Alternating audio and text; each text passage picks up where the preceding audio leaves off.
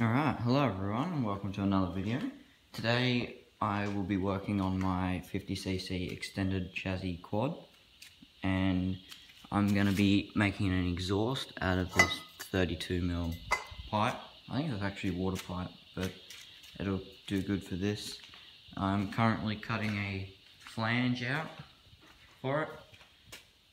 That was all drawn freehand, but it'll be right. And then I'll be making a seat.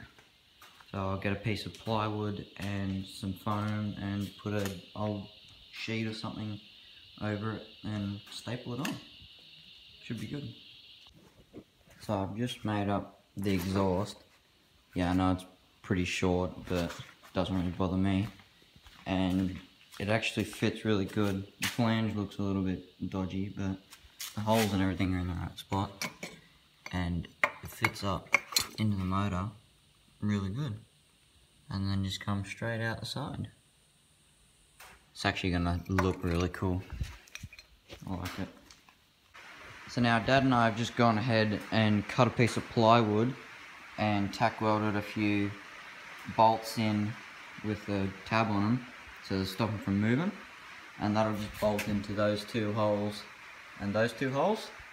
And now I'm just about to cut up some old inflating camping mattress stuff, and I'm going to wrap it around it and staple it. So it should be right. Alright, I've covered the seat now with the inflatable mattress thing for camping. Did staple it to the side of the wood here, because I didn't quite leave myself enough to get it underneath and staple underneath. But this side's pretty good.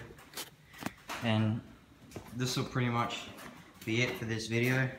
No, it's probably only a short one, but next video I'll get some footage of me running it with the new dump pipe and do a couple slow laps, because it's not a speed machine, but it'll still do what I want it to do. And me and my dad also widened the chassis rails a little bit because there's so much motor slop and the carby hits the frame. But that's why there's no bolts in the fuel tank now, because they don't fit. Well, you guys probably want to hear it start. I didn't get to start it for you in the last video because it sort of refused to. But I'll give it a go for you guys now. I've got the second battery on there to try and give the starter motor a little bit of help, but I've just had it running, so it should start pretty easy.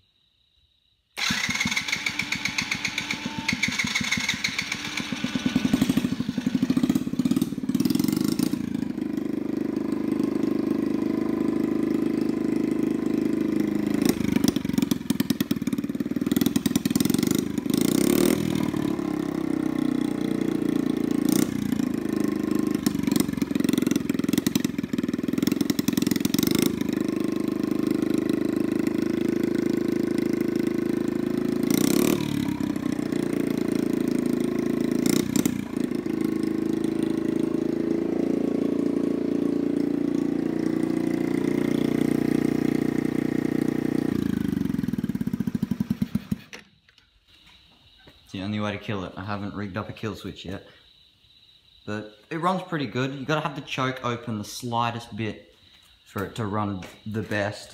If you have it all the way closed, so it's full flow, it sort of doesn't really rev up real nicely. But anyway, it actually sounds pretty good. No one really likes it because it's obnoxiously loud and they're not used to it, but I think it's pretty cool.